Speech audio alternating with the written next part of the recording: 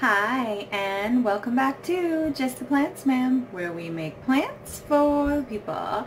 Today is Friday, February 8th, and it is day 5 of week 6, which is my week of Tour de Vegan, Rule-Free Raw Vegan. That's me.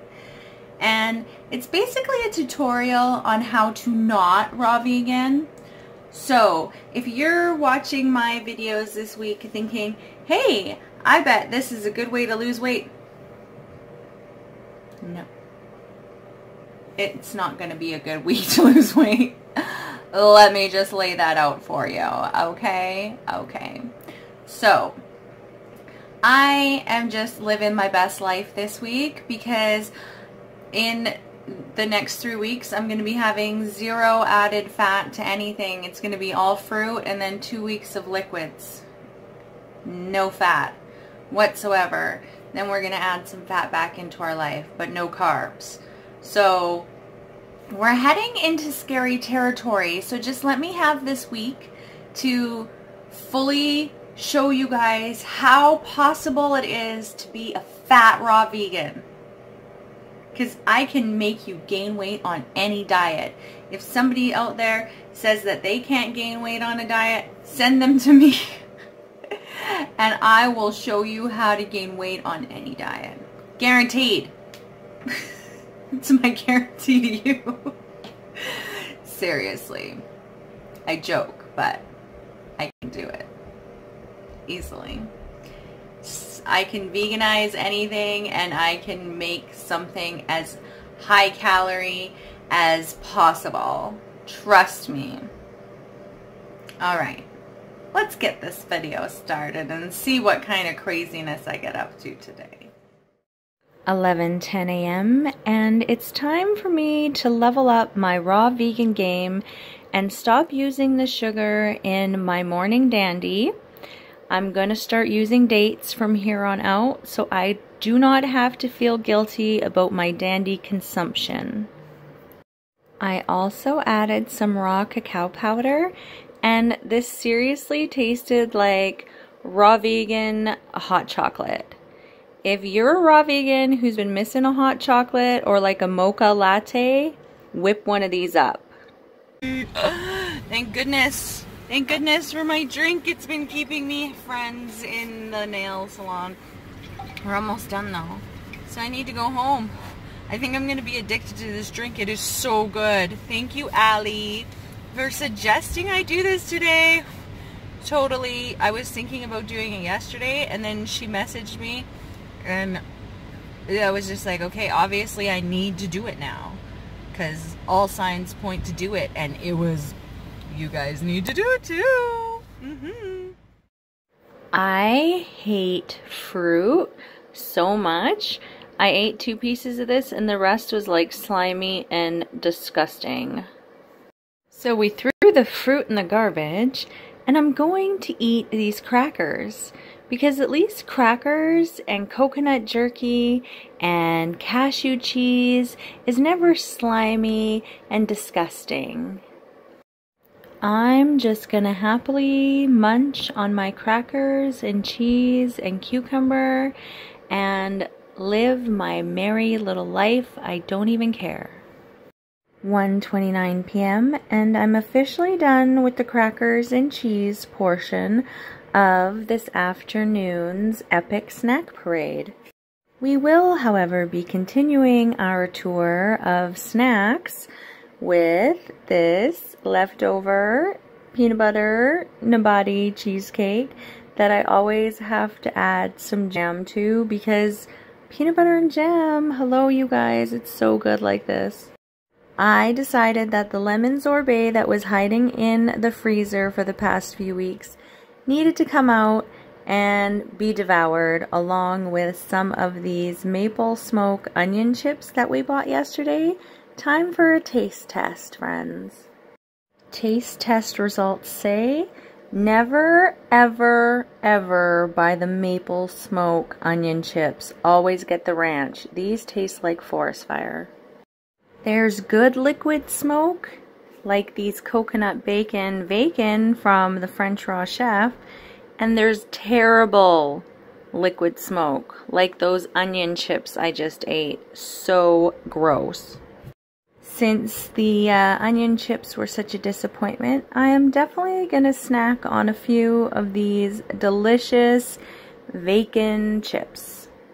My favorite stop on this snack parade was definitely the lemon sorbet. It just tastes so lemony and fresh. I could live on this stuff. I love it so much. And I also popped some of the savory crackers into my face hole as well. 3:13 p.m. and I have decided that I am in desperate need of another hot dandy drink with approximately, I would say that's about a half a tablespoon of raw cacao. Other people will call it cracao, but I do not prescribe to that notion that cacao is some horrendous thing that's gonna instantly turn us into chocolate heads. All right, so let's just make this drink and enjoy. I decided to get real fancy and add in some vanilla and organic hazelnut extract. I am officially addicted to this drink, you guys. I could see myself living on this happily for a week, easily. I could drink this all day, every day, and seriously not complain.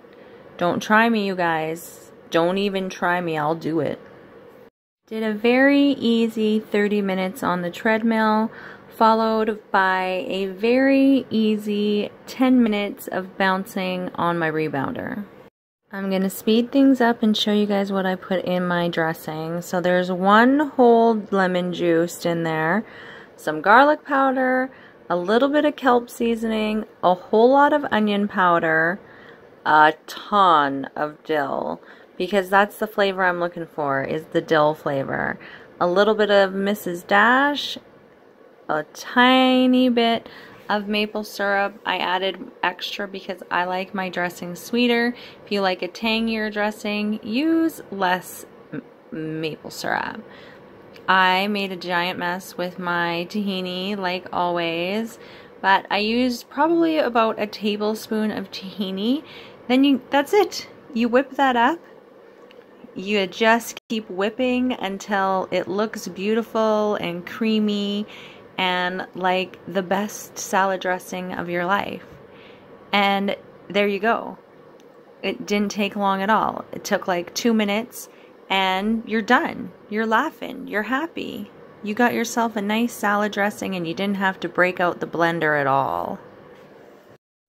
This is what lies inside my avocado, you guys. Can you believe it? This is the raw food gods telling me, you don't need any avocados in your life, girl. They're going to be bad from now on. I'm not going to sweat the avocado because it's 6:24. I'm hungry. I've got this gorgeous dressing and all these beautiful vegetables to be happy about. Decided to improvise on my salad and add all the nooch, and I added a whole bunch of raisins as well, just as a substitute for the lack of avocado. How did I almost forget about the coconut bacon?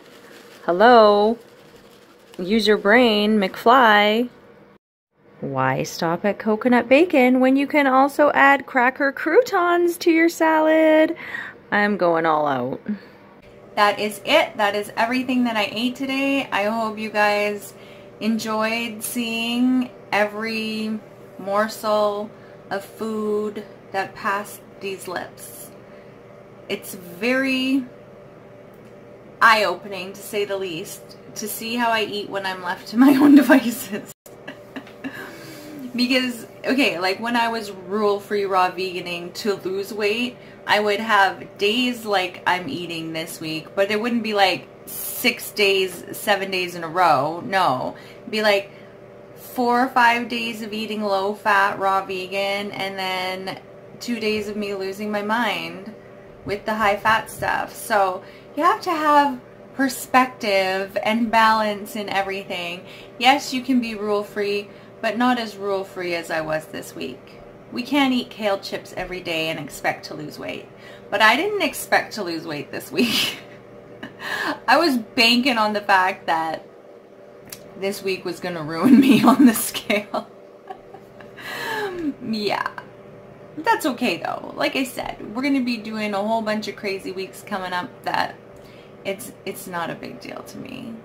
It's fun to show you guys how fast I can gain weight on any diet. As long as I'm eating enough food, I will gain weight for you.